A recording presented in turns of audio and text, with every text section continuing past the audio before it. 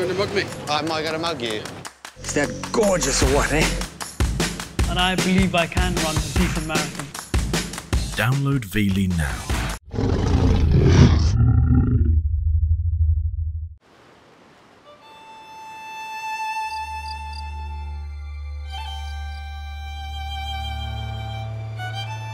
The climate of every country in Western Europe is mild because of the Atlantic Ocean.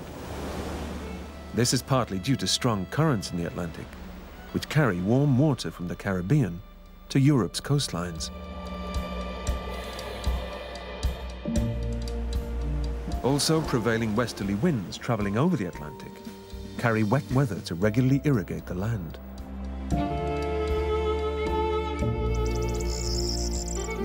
The mild temperatures and moisture promote fertile growth.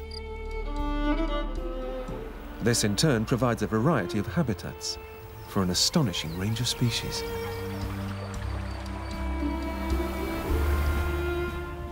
We're about to begin a journey to explore this wonderful wildlife.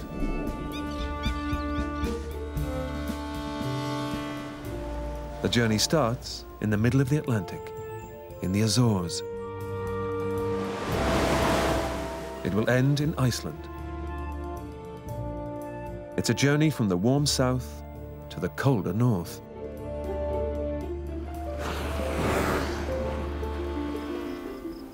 We'll visit Portugal and see extraordinary birds, Spain and the world's rarest cat.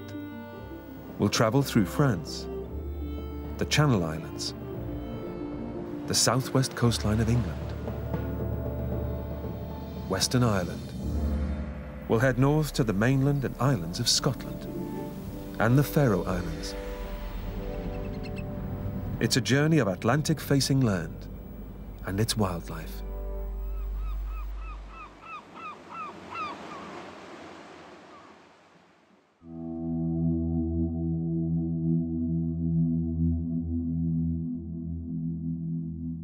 The Azores lie in the middle of the Atlantic Ocean, some 900 miles west of mainland Europe. The archipelago of 9 islands belongs to Portugal. The islands were pushed up from the sea by volcanic eruptions. They're amongst the youngest islands in the world, and they're in effect the peaks of a huge underwater mountain range known as the Mid-Atlantic Ridge. This ridge divides the entire length of the Atlantic Ocean from south to north, and it marks the meeting point of the European and American continental plates. It passes through Iceland, which explains why Iceland is also volcanic.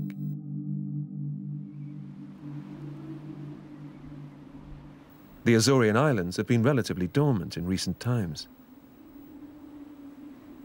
but the remains of past volcanic craters are clear on the land.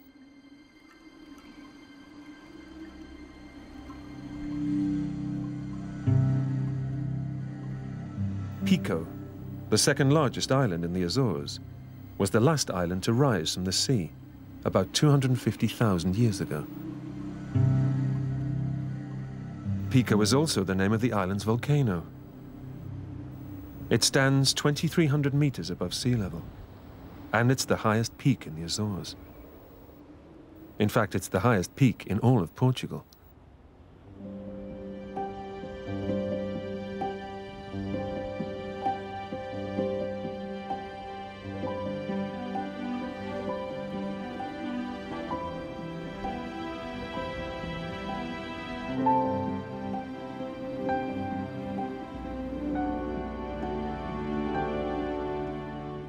Pico has been dormant for around 300 years, but evidence of volcanic activity remains. Hot vents still exist on the rocky slopes.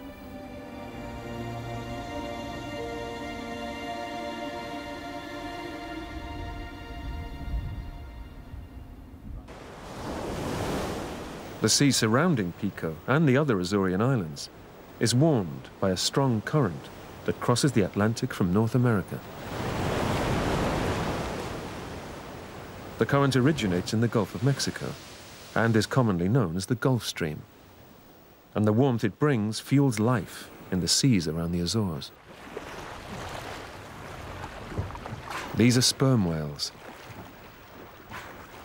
They're usually found in deep offshore waters. But in the Azores, the continental shelf surrounding the islands is very narrow and drops quickly to large depths. This deep water draws sperm whales much closer to shore, particularly near Pico Island. These are two females and a calf. Females and juveniles live separately from mature males. This group has been joined by a bottlenose dolphin. It's an unusual animal. It's clearly malformed and has a bent spine. The most probable cause of this malformation is congenital scoliosis. It's likely that he's always had a curved back and that his spine didn't develop properly before he was born.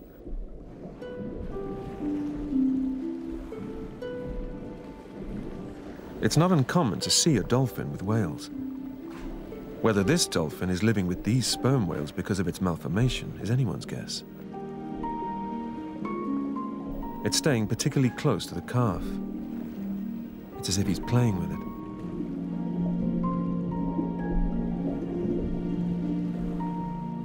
It follows the calf's every move.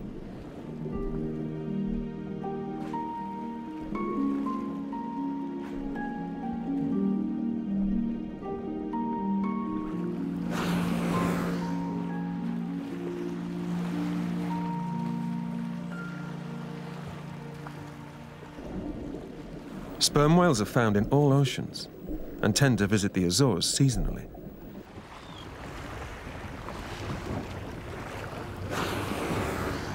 They're the deepest divers of all whales, holding their breath for up to 90 minutes. They can reach depths of 4 kilometers.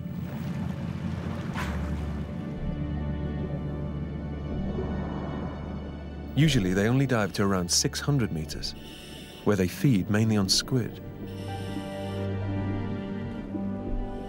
The dolphin, however, will have to stay near the surface.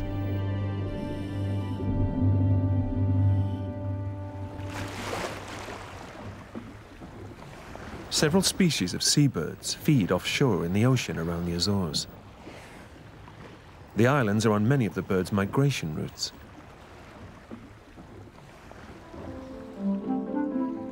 These are great shearwaters. It's September, and they're on their way to breeding grounds in the South Atlantic. They're probably heading for the island of Tristan da Cunha, south of South Africa, after spending the northern summer off the coast of New England and eastern Canada. They're large birds that spend most of their time at sea and travel thousands of miles. They feed by diving underwater to catch fish. But they're taking a chance. The rich sea life here also attracts sharks.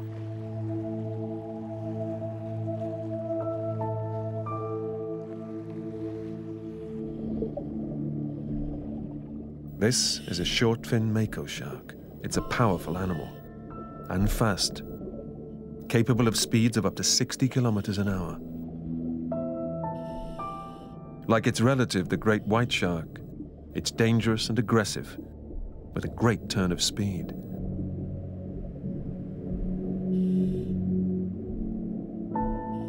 It spends most of its time near the surface looking for food, which could be anything from squid to fish, porpoise to turtles, and birds.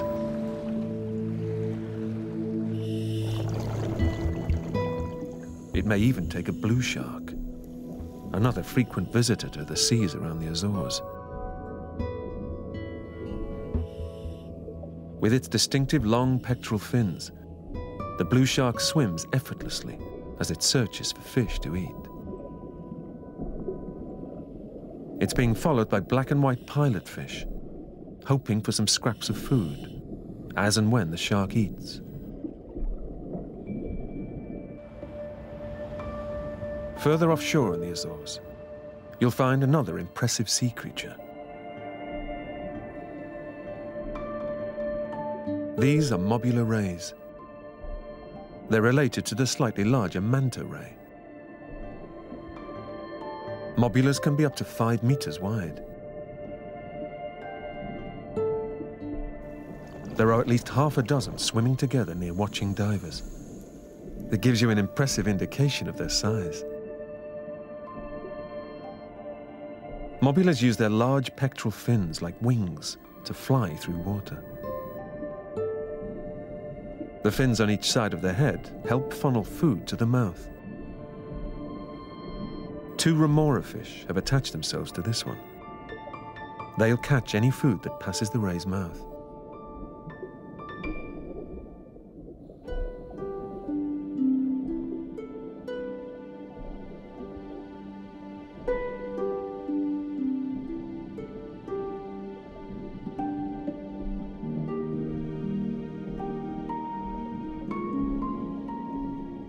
The rays have congregated to feed on plankton and small fish, above one of the underwater peaks of the mid-Atlantic ridge.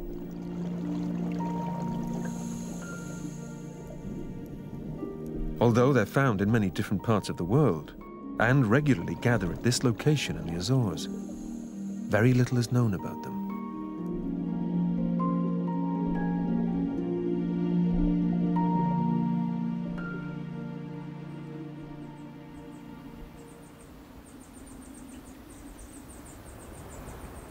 The largest island in the Azorean archipelago is São Miguel. It's known as the Green Island, as it's covered by thick, rich vegetation.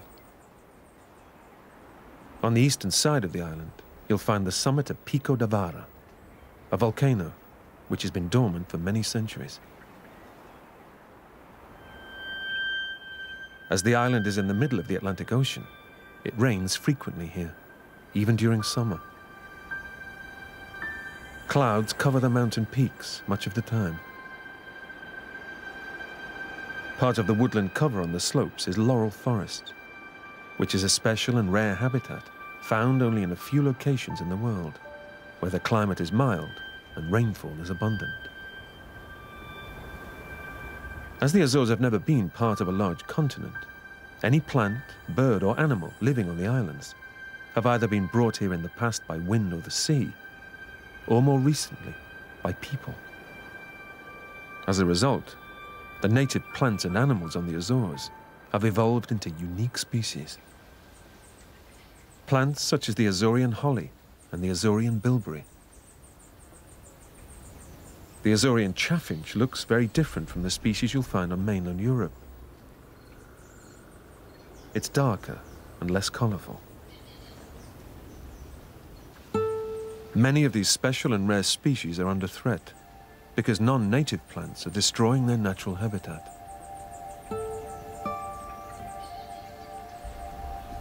Hydrangeas and yellow ginger lilies may well be pretty flowers, and the islands can look colourful when these plants from the Far East are in full bloom, but they're killing the native plants. Most of these flowers came from gardens planted by settlers on the islands during the past 2 centuries. Unfortunately, when they escaped from the gardens, they found conditions perfect for them, and they flourished.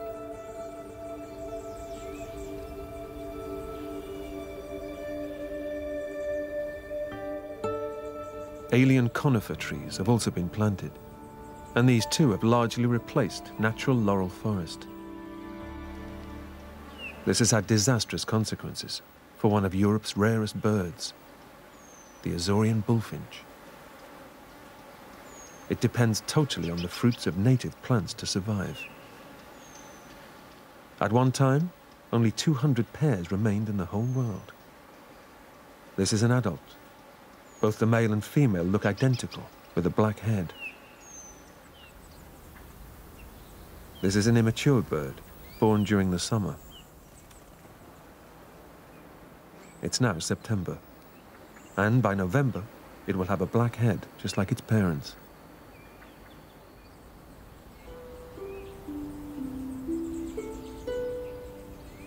São Miguel is the only place in the world where you'll see this bird. Conservation work is now being carried out to protect the Azorean bullfinch.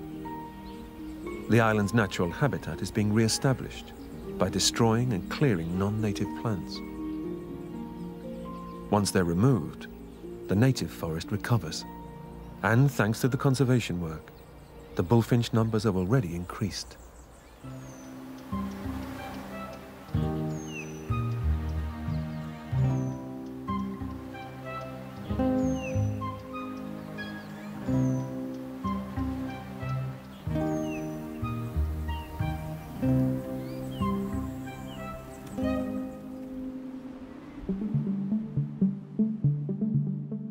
On the Atlantic coast of the western Algarve in southwest Portugal, there's a site unique in Europe. These are the cliffs of Cabo Sadao. During early spring, they're particularly stunning. They're also the only place in the world where white storks nest on sea cliffs.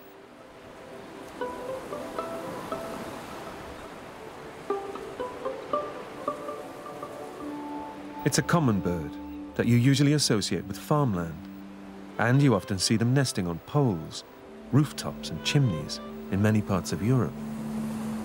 But here, they're nesting in their natural habitat. This is how they nested before man was on the planet.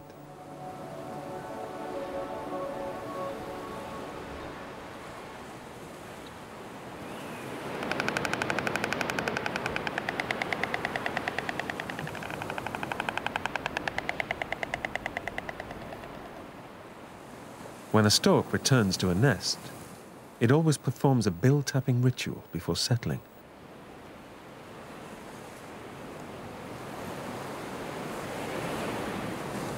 They also do this to greet a returning partner.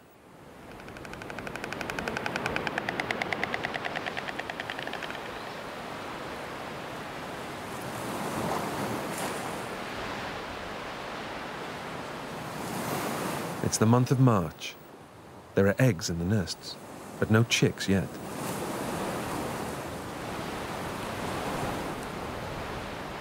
The female lays up to 4 eggs, and both parents will take turns with the incubation, which lasts about a month. Some couples are still mating, and they do this to strengthen the bond between the male and the female.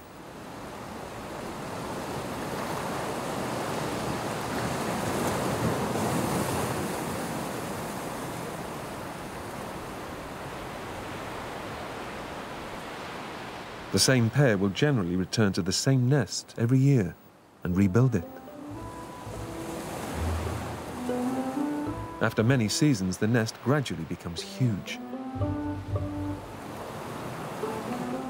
White storks migrate long distances.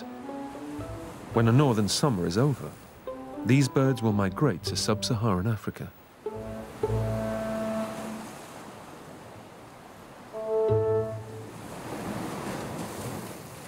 Further inland in southern Portugal, there's a vast area of open land in the region of Castro Verde.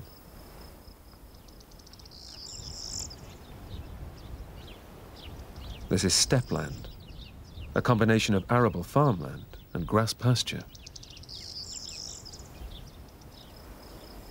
During March, there's a fantastic display of wild flowers on the grassland.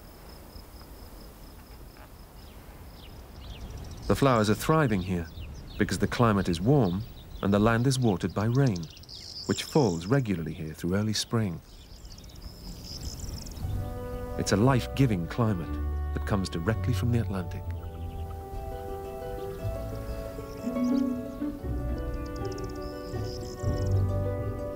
This rich grassland is a view that's rapidly disappearing in Europe. In most parts of the continent, modern farming methods have destroyed wild pastures. But this is a protected area. The land here is farmed in a more traditional, old-fashioned way. There are fewer farm animals. There's a variety of crops and wild pasture, and no pesticides are used. It's a perfect environment for wildlife.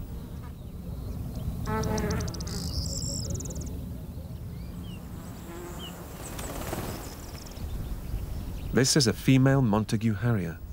Similar to many other birds of prey, the male looks quite different to the female. It's pale grey, and it's also smaller. The male is putting on a courtship display to attract the female.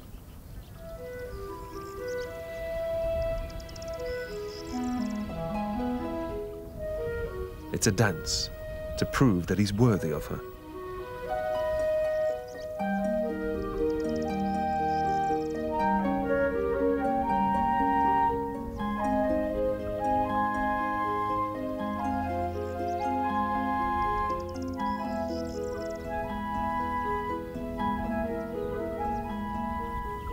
Montague harriers are found in many parts of Europe, but there's another bird of prey at Castro Verde that makes this stepland particularly special.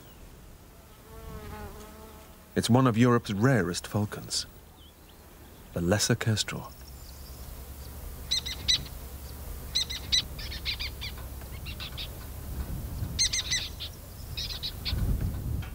Buildings have been built on the stepland to attract this stunning bird.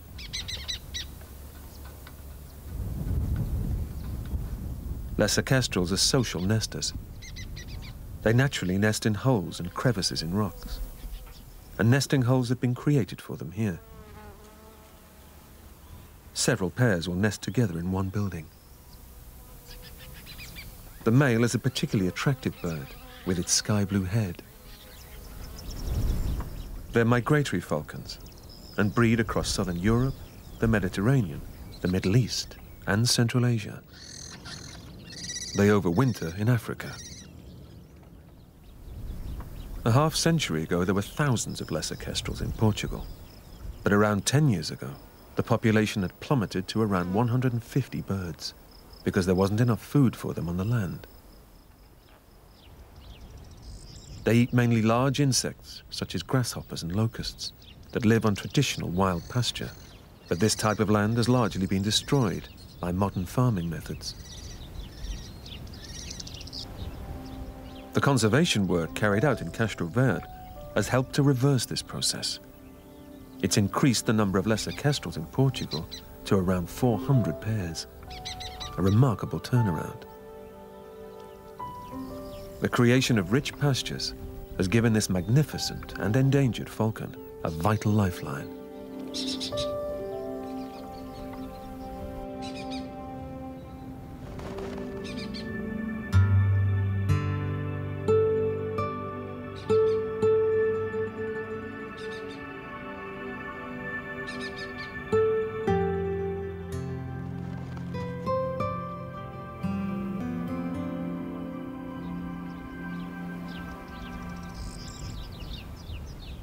The stepland at Castro Verde is also home to another special bird, an astonishing bird with an elaborate courtship display.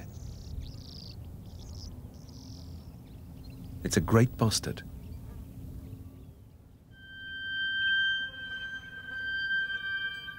In full display, a male will raise his rear and expose his bright white feathers.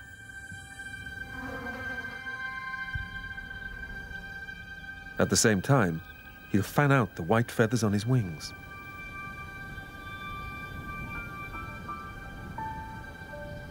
When he performs his display, he can be seen for miles.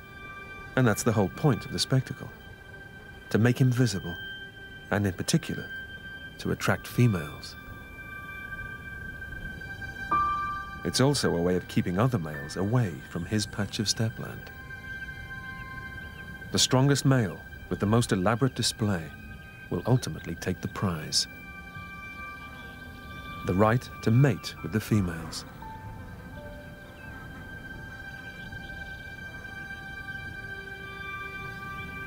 It's thought that they give the best display when the sun shines on a piece of land. And you can see why. The white feathers can act like a mirror, reflecting sunlight.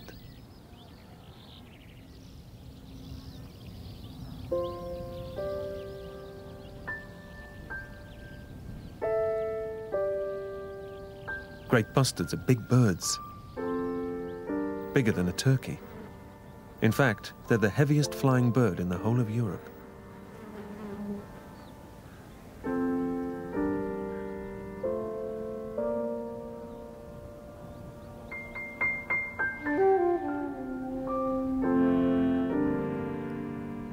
In addition to Portugal, great bustards are found in Spain, other parts of southern and central Europe, and temperate Asia. You'll find them on large areas of open grassland that has plenty of room for their display and a good supply of food, particularly seeds and insects. This stepland at Castro Verde is carefully managed to provide both. While the bird is declining in the rest of Portugal and across Europe, the numbers at Castro Verde have doubled since it's become a protected area.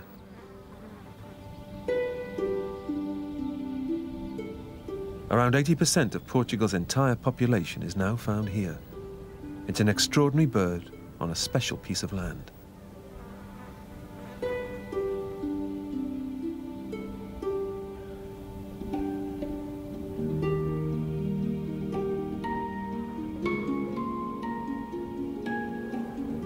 This is very much a view of the past. Over 50 years ago, landscapes like this were common over all of Western Europe. A wonderful, rich pasture, and land that receives its moisture from the Atlantic Ocean.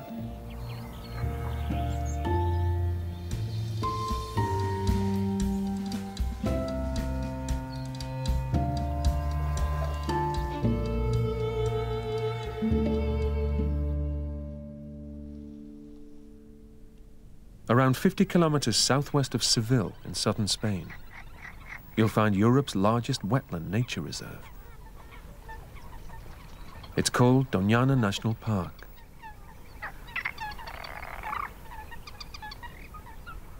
The park covers an area of over 1,300 square kilometers, and it's full of wetland birds, water pools and marshland.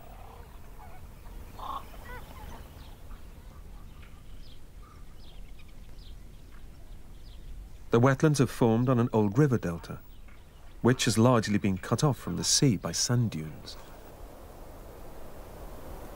These sand dunes constantly shift and reform.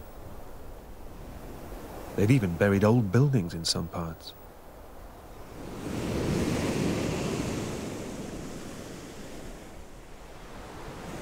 In front of the dunes is an extensive beach facing the Atlantic. It extends for more than 30 kilometers. It's a protected beach, and access to it is controlled. It's considered to be one of the last unspoilt natural beaches in Spain. Because the number of people allowed here and their activities are limited, there's plenty of room for seabirds to land. These are sandwich terns.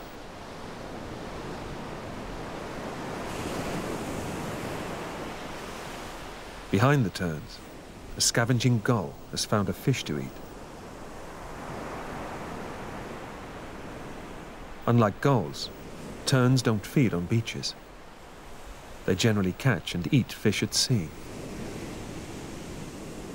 It's March, and it's likely they've landed here for a rest. They're probably heading to their nesting site in northern Europe, having wintered off the shores of South Africa.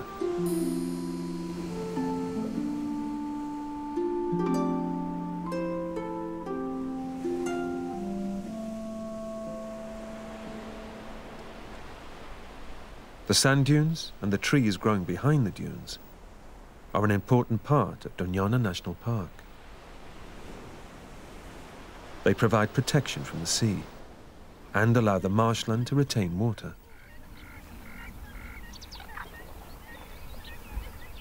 Doñana's position in Spain places it at the boundary between the hot African continent to the south and the colder climate of Europe to the north. It's also between the warm waters of the Mediterranean and the cooler Atlantic Ocean.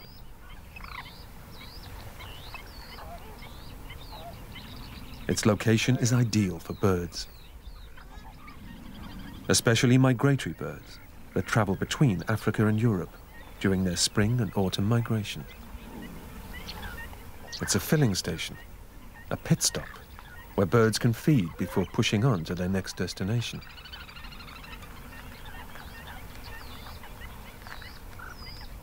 Many of the birds also breed here. The black-winged stilt is one of those. Its long legs and beak are perfect for wading and feeding in the wet pools. The glossy ibis is another species that will stay to breed at Doñana.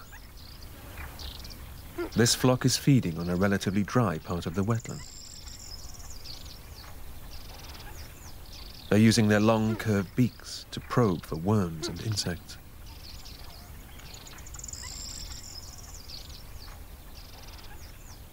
Many of the birds at Doñana have beautiful colors.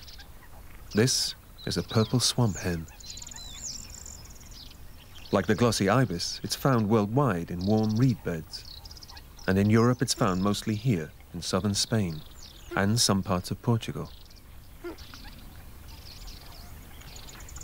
It's a chicken-sized bird with huge feet, which allow it to walk easily on the wet reeds.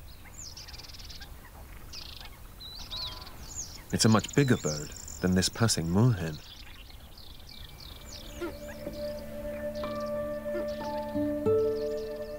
While the swamp hen is striking, the red-knobbed coot most definitely looks strange. During the breeding season, he grows what look like two red balls on the head. They're there to attract a mate.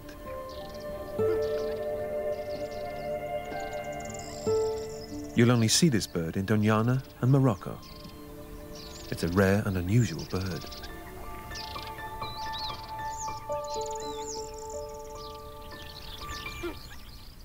Another bird that adds color to the wetlands is the purple heron.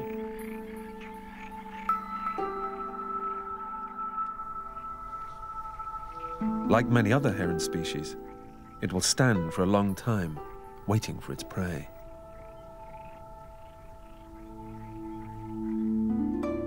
On the drier areas, it'll feed on anything that moves, a frog, a mouse, or a small bird.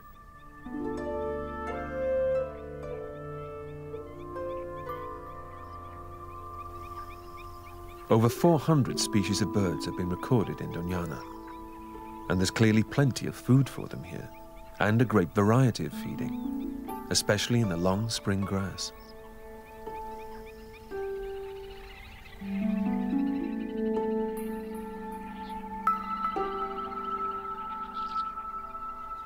The great white egret behind this squacco heron has found a good-sized snake.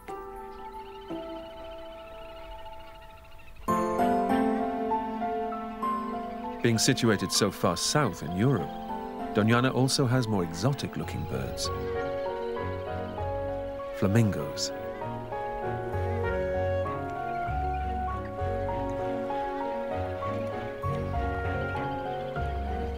Most of the flamingos are pink, but a few are black and white.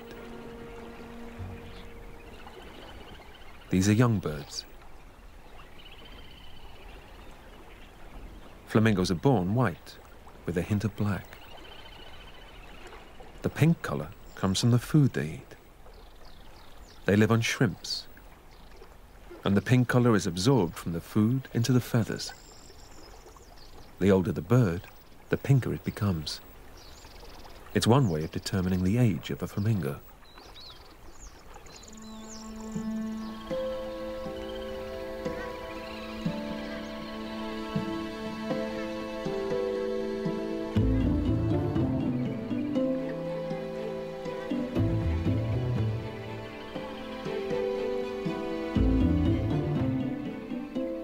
Doñana is among the world's best national parks.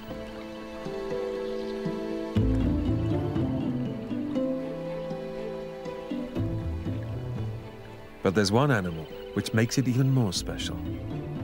It's one of only 2 places in Spain, and indeed in the world, that you'll find the Iberian lynx, the world's rarest wildcat.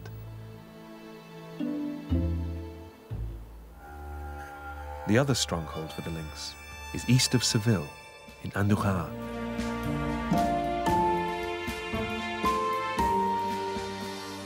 It's a large area of national park in the Sierra Morena uplands. And the climate here is influenced more by the Mediterranean Sea than the Atlantic Ocean. The land sees little rainfall during the hot summer, But trees that have adapted to grow in an arid habitat cover the hills. There's a mixture of oak trees and stone pines. Like Doñana, this is a protected area, and a crucial one. It's vital to the survival of the Iberian lynx.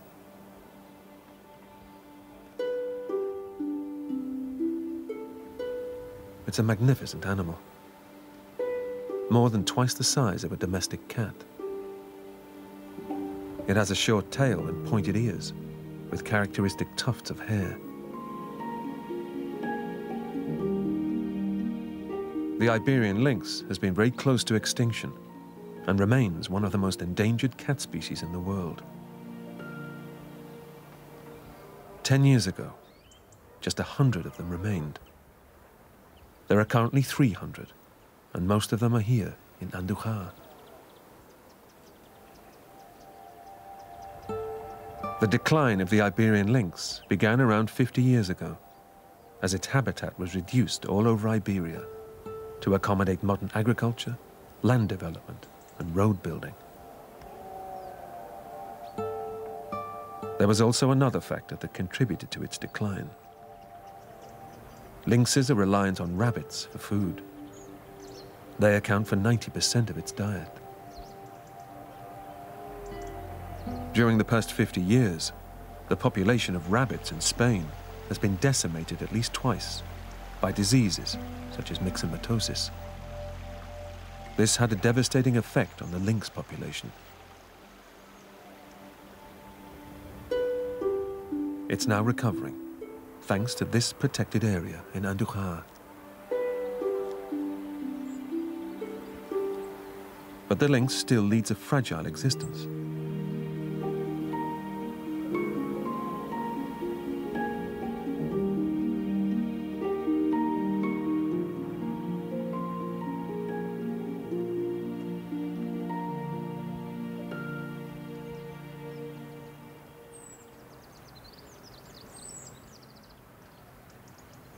In an arid habitat, a river is the most important part of the landscape. It's where wildlife finds water.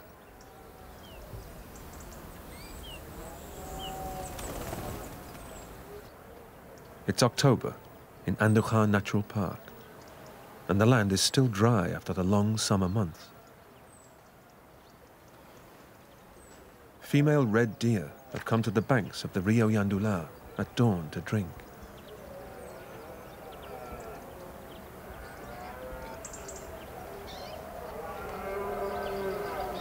It's the beginning of the rutting season, and the males are calling from the hilltops.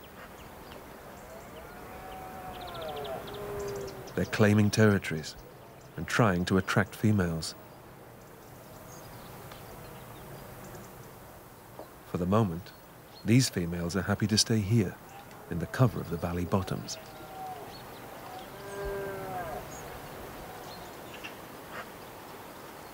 As the heat of the day intensifies, the river attracts thirsty birds.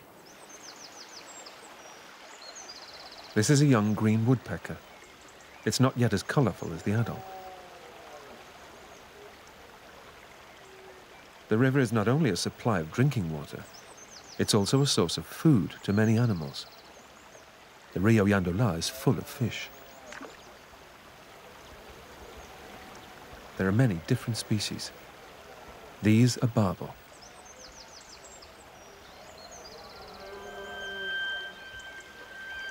Fish attract birds, like herons. This is a grey heron, the commonest heron species in Europe. Fish also attract otters. It's an ideal habitat for them. There's plenty of undergrowth on the riverbanks to build holts in which to rear their young. Otters breed in large numbers in Spain and are found throughout Europe. There's a small family here.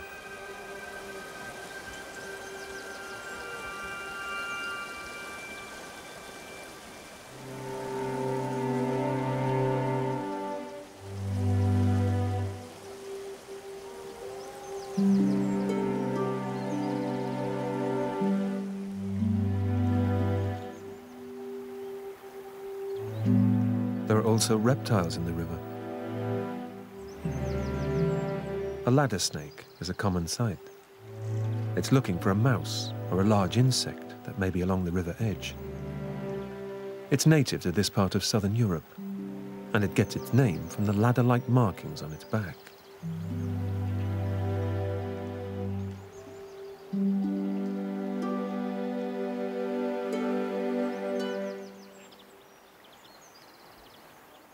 Andújar Natural Park is arguably the most important wildlife habitat in Spain.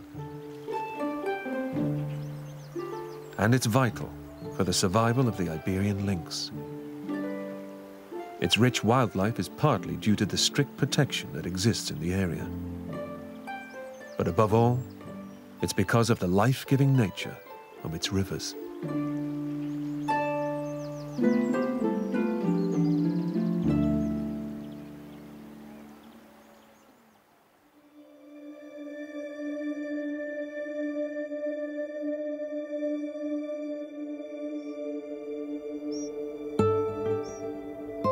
These are the Cantabrian Mountains in northern Spain, a fabulous uplands in the León region.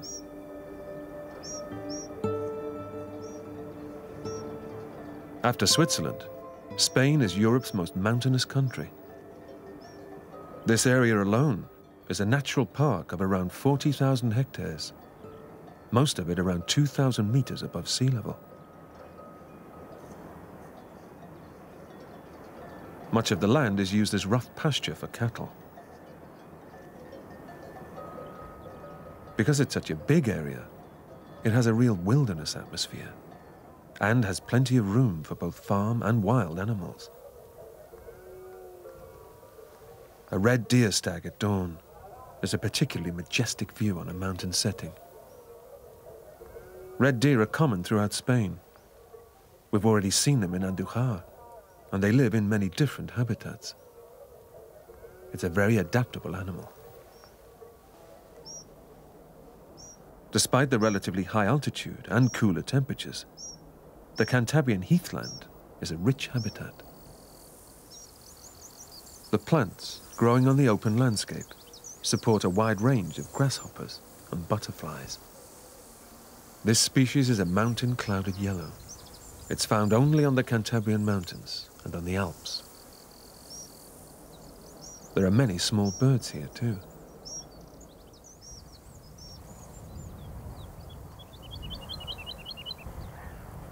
This is a woodlark.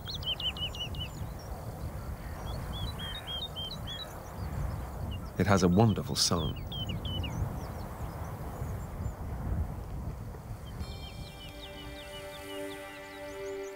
There are also vultures around. They're looking for dead ones of these. Or possibly one of these.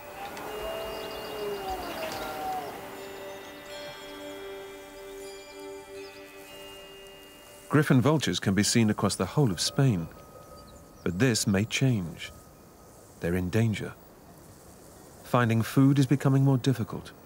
There are now fewer carcasses available, as according to European law, dead farm animals have to be removed from the land. As a result, vulture numbers are decreasing. But in another part of the Spanish uplands, help is at hand. Some 50 miles north of Zaragoza are the foothills of the Pyrenees. And in the Sierra de Guara Natural Park, you'll see an incredible flock of vultures. Hundreds of them, all in one place, waiting for food.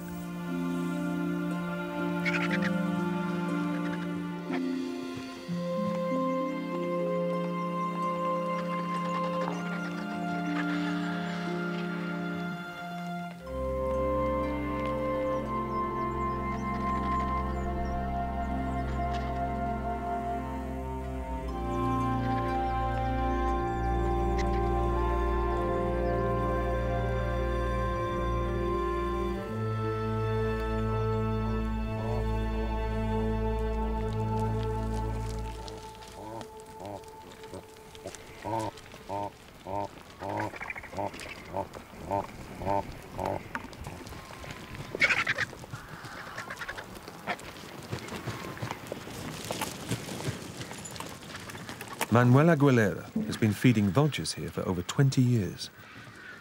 He feeds them every day to help supplement the lack of food in the wild.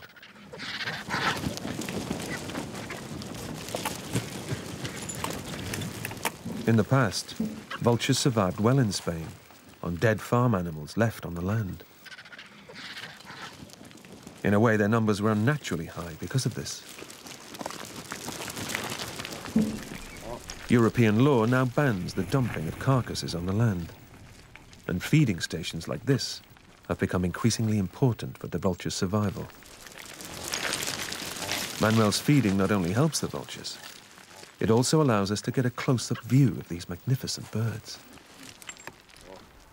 There are two bare patches on a griffon vulture's breast. This, in a way, acts like a storage bag. They eat as much as they can in one go, and this bag expands to accommodate the food.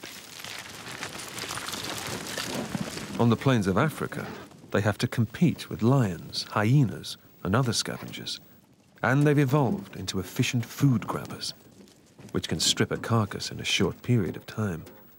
The bag in a vulture's gullet helps it to do this. It will then fly away to digest the food somewhere else, at its leisure.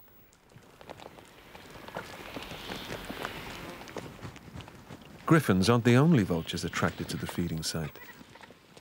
Bearded vultures also come here to feed. These vultures feed on bone marrow, and they can swallow big pieces of bone.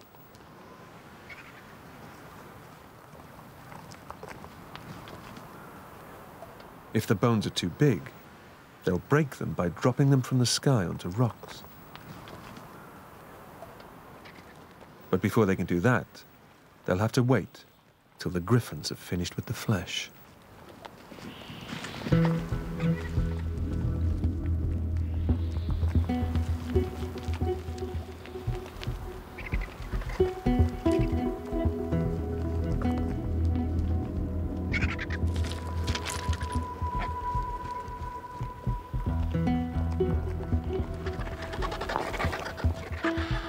Feeding vultures artificially might seem unnatural, controversial even. But this is the only way they'll continue to exist in their last stronghold in Europe.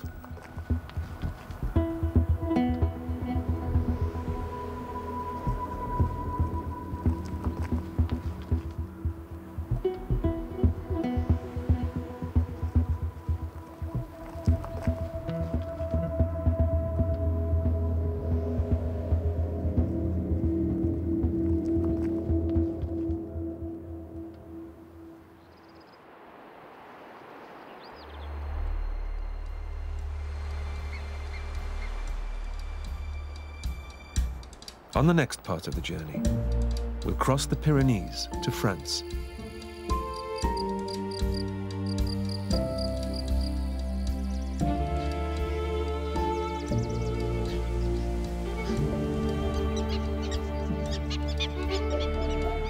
We'll travel along the French coast to Brittany.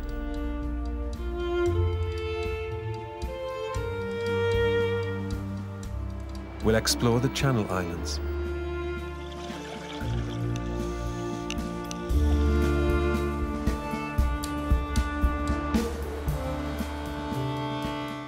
We'll cross the English Channel to the southwest of Britain.